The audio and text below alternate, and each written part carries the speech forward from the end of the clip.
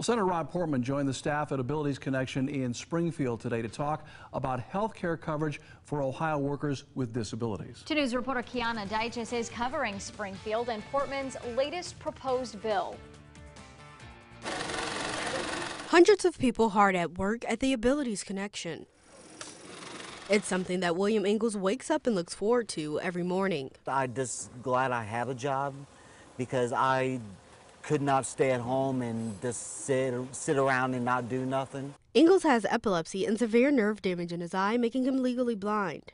He's one of about 250 people that TAC serves daily. They are really patient with you, and they'll just stay with you and just make sure you have everything down. On Wednesday, Senator Rob Portman visited TAC, the Clark County nonprofit that helps people with disabilities integrate into the community and find jobs. They not only feel needed, they are needed, you know? Last month, the senator introduced a bill to expand Medicaid access to direct support professionals. The unemployment rate among Ohioans with disabilities is about 17%.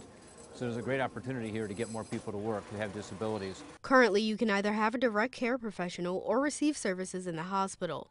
The new legislation makes both options available. A direct care provider would be able to assist even while an individual is receiving care in the hospital. It's supported by the folks who are running this operation because they see how important these caregivers are to people with disabilities. In Springfield, Kiana Dyches, 5 on 2.